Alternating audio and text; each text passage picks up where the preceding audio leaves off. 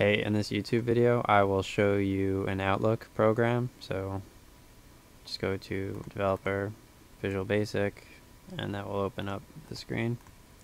And then double click this Outlook session. If you don't have the screen, View, Project, select Application, New Mail.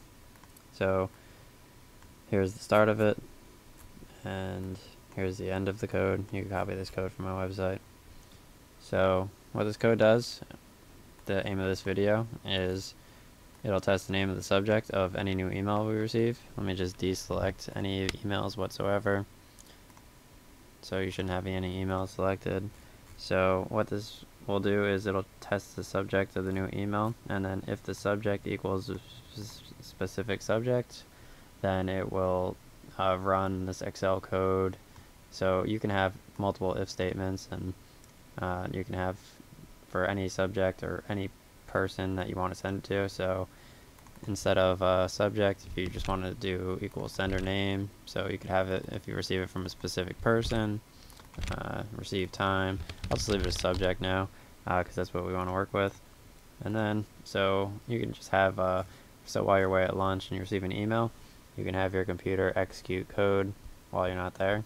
If you watch my connect Outlook to cell phone video, then you can actually have your computer send you a text message like, hey, you got this kind of email, and you could just remove confidential information from the email or from the text message so that you can keep track of your day when you're not at your computer. This works as long as your computer is not sleeping.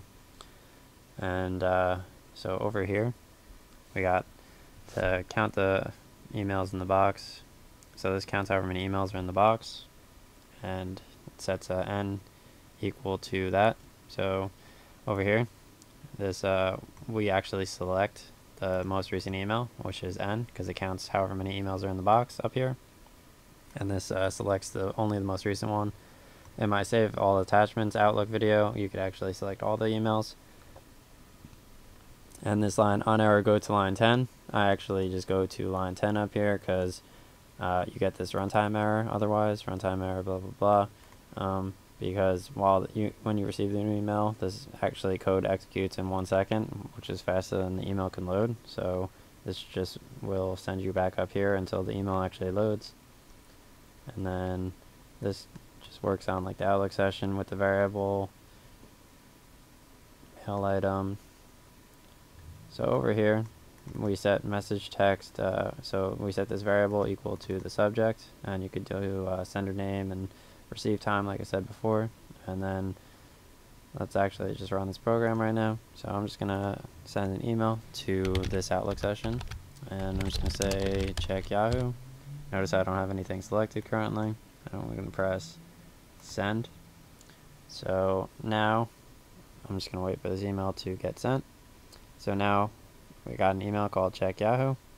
So now it opens up that Excel program, which opens up my Google Chrome, and now it's just starting to enter in data into Google Chrome.